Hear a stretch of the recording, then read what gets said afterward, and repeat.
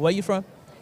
England. If you could go on a blind date with a guy just from his name, what name could that be? I don't actually know anyone with that name, but it's on my baby list, on my baby name list. So I feel like I'd want to call my kid Theo or Leo because it just rolls off the tongue nicely, and I've got nice handwriting, so it writes nicely. So Names of guys you find attractive. Anthony Joshua. Why do you find them attractive? He's just fit. Like he's just like a manly man. Do you know what I mean? Like I feel like he could protect me and stuff. He's just like a big guy, so I like that. What are your least favorite names? Names beginning with J.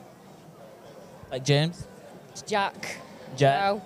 Joe. James. If you could go on a blind date with a guy just from his name, what name could that be? Leo. I like the name Leo, so probably Leo. Or Theo. Theo is a nice name, so yeah. What's the most attractive thing about that name? Or maybe about the person that owns that name? I don't actually know anyone with that name, but it's on my baby list. All right, last question. What is your Instagram ID?